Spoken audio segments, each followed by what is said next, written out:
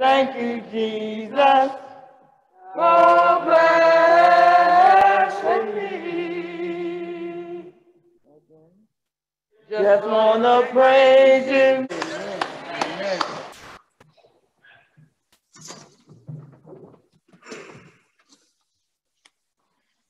Good morning.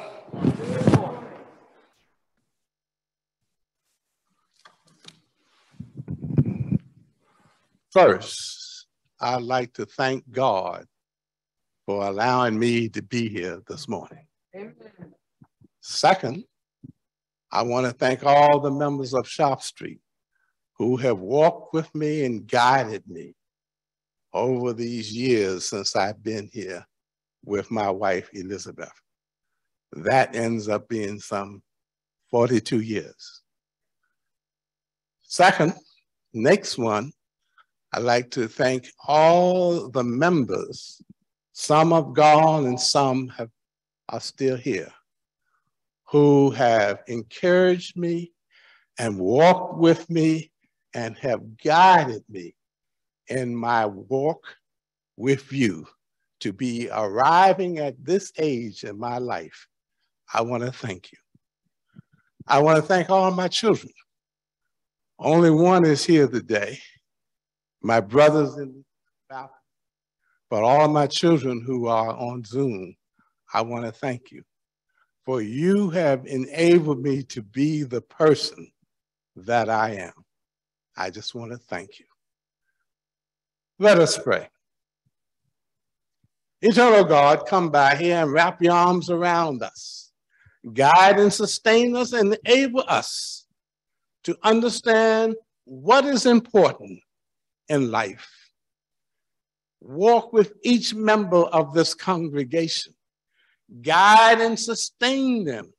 Enable them to continually to hold on and continually to pray for your assistance and your guidance and your support. Oh God, we pray this in the name of the Father, the Son, and of the Holy Spirit. Amen. Amen. Who is rich? Who is rich? You know, this selection from the Bible, from Luke, is very interesting for me, and it's very important because throughout life, I have had to call on God. I have had to walk with him, have had to have him to walk with me because I was a frail person in this world.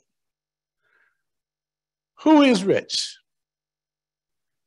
The rich man said to Abraham, then please send Lazarus to my brother's home.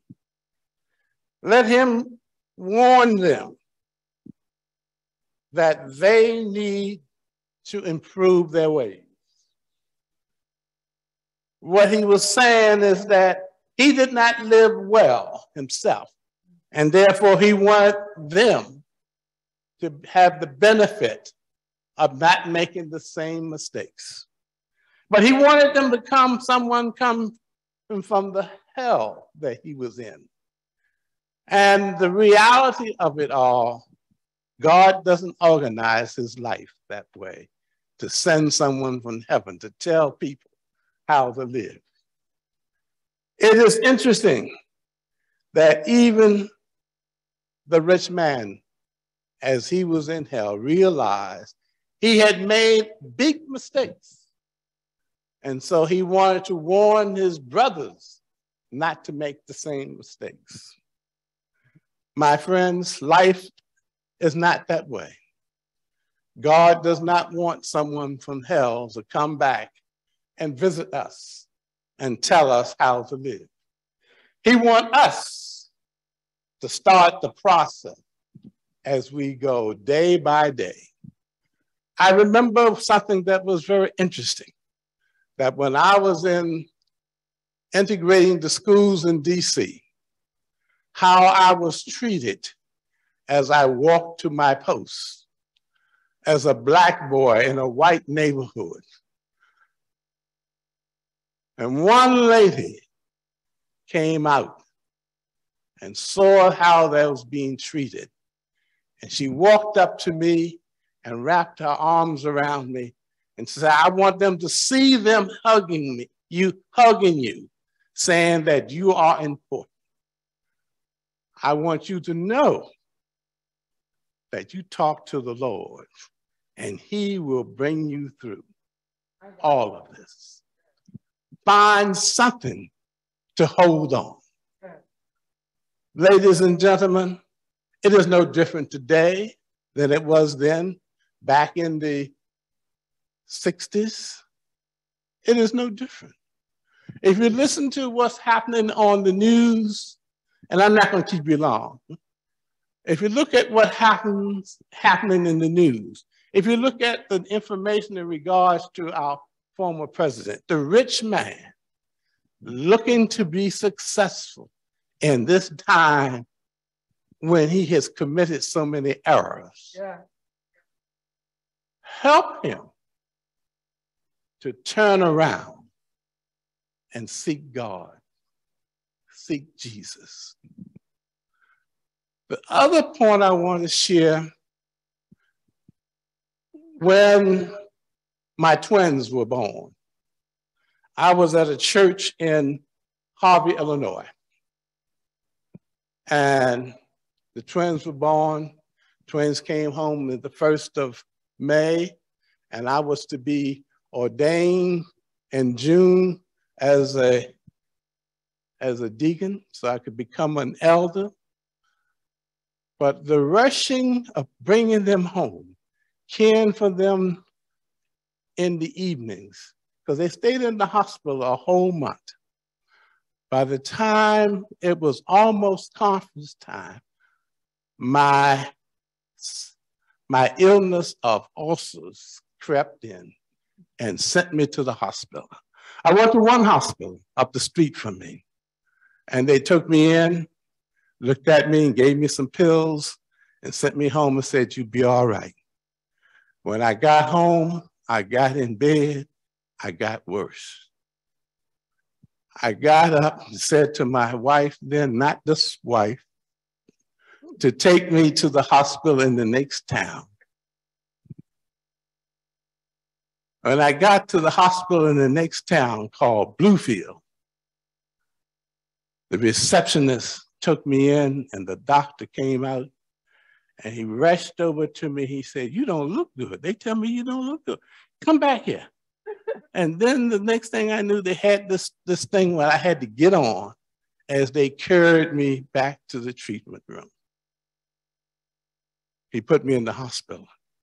And as I was being admitted to my bedroom, the white nurse who was waiting on me was trying to do a procedure. And one of the things, I couldn't help it, but everything that I had had that day came up, went over her blonde hair, messed it up.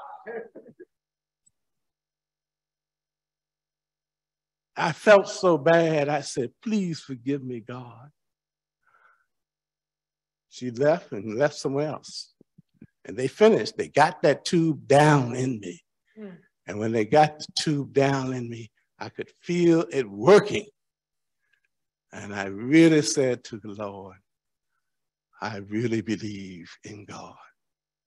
One of the things that we need to do on a continuous basis, if you don't remember anything else from this sermon today, there's a song that tells it all.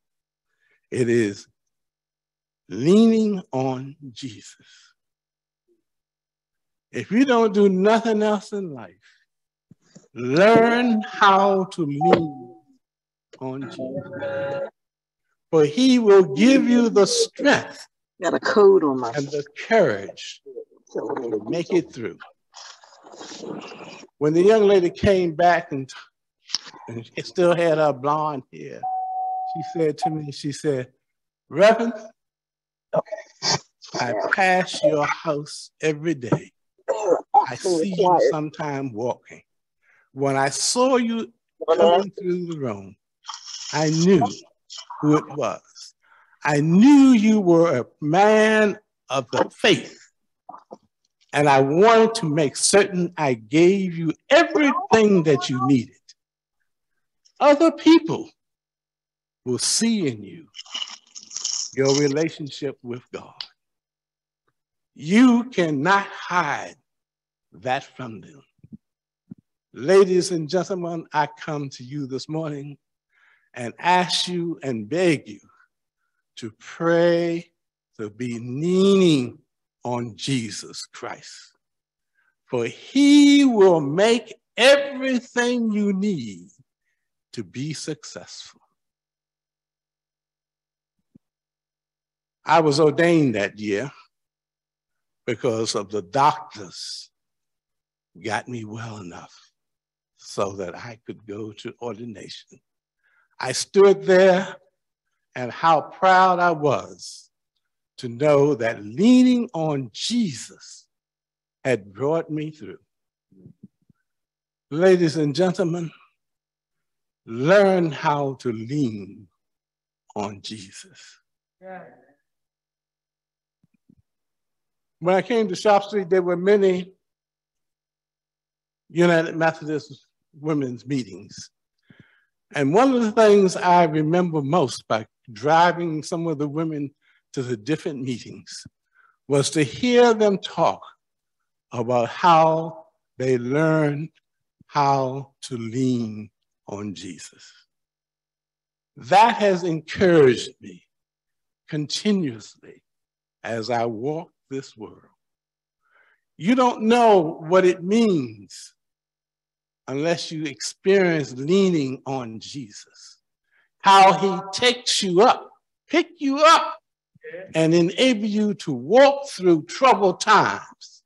He will enable you to bounce back from what most people give up. Today, I wanted just to preach about how Jesus has lifted me up, has brought me through a long time. When I was at the doctor's office on Friday, there was a lady who came into the doctor's office, and she had these two babies in her hand. No one got up to help her, but as I was leaving, I said to her, "Are these twins?" And she said to me, "Yes, they are twins." I was able to say to her, I said, "Yes, I have a set of twins. They are 52 now. This time you spend with them is the most precious time of their life." But the reality is they do grow up. And how blessed I am that they are 52. Amen. Oh, how blessed I am, for they were able to grow and be successful. There's Carl, there's Christian, there's Brian, there's Trent, there's Lisa, and there are Jason, my children. All of them, each one of them, have lifted me up, encouraged me to be successful, encouraged me to reach out, but above everything, each one of them had taught me how to lean on Jesus. They have given me strength when other things were popping around trying to engulf me as a person. I have been able to say, I'm leaning on Jesus and I'm walking with my head up high because I know who cares for me. Yeah. Ladies and gentlemen, learn how to lean on Jesus. All of your issues and problems will disappear. Learn how to lean on Jesus. Lazarus understood that when he went to the gate of the rich man. He knew that he would be taken care of by God. There was nothing in his mind about if and when God would take care of it. So it is important sometimes when we are at our worst for us to go and receive the things that a rich person has. But it doesn't mean you give up on leaning on Jesus. Ladies and gentlemen, we as a Black people have come thus far because we learned from our forefathers how to lean on Jesus. I want you to remember this sermon.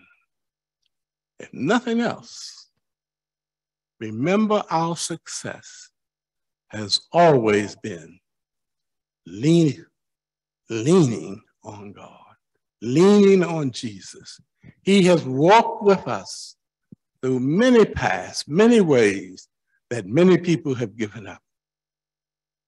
Ladies and gentlemen, it is truly a great experience to have God to wrap you around and wrap him in your arms, and for you to wrap your arms around him. Carry him.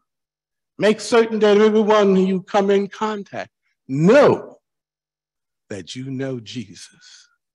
Let them know it by the way you carry yourself. Let them know by the way you speak.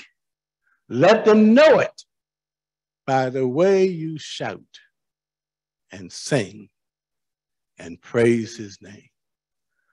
Ladies and gentlemen, that's the sermon. I want you to praise God. I want you to celebrate his being inside of you. And let everyone you come in contact with know that you love God and you love Jesus. And it is because of that you are here today. Don't let anyone change your mind.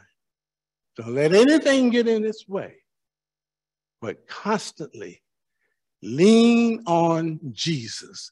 Call God into your life. That's the answer I pray today. Allow God and Jesus to save every one of us. We thank you. Amen.